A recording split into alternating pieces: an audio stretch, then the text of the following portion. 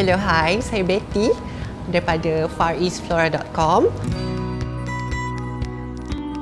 Basically, kita orang buat flower bouquet, flower arrangements and customized hampers and banyak lagi lah.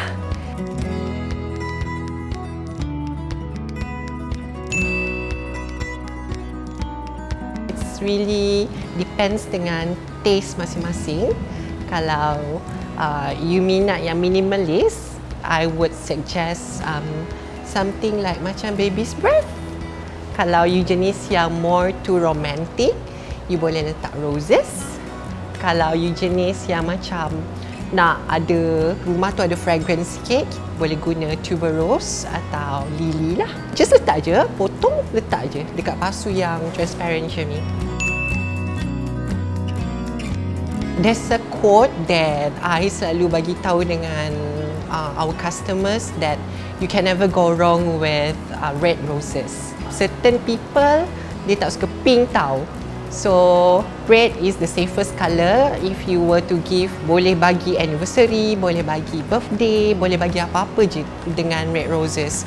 So, yes, I would suggest a bouquet of red roses atau red roses dalam vase arrangement.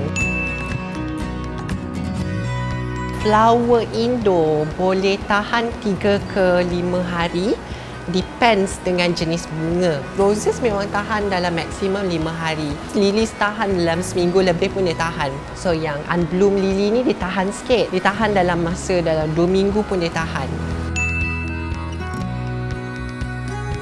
Every day, you kena tukar every day sebab kita tak tahu mikroorganisma apa yang akan masuk dalam water tu yang akan menjejaskan the freshness of the flower lah. Therefore, you kena tukar every day in order to make your flowers fresh. Ada a thing that is called flower food. So flower food ni dia akan jual like packets by packets tau. So kita campurkan flower food ni bukan saja air kosong tau. So kita campur sekali dengan flower food tu just to make sure bunga tu selalu fresh and dia macam tahan lama lah. Compare if we were to only use air sahaja. Kami yang famous kalau kita cakap pasal daun is monstera tau. Even if you letak monstera tu kat situ je with the clear vase, memang dah lawa dah.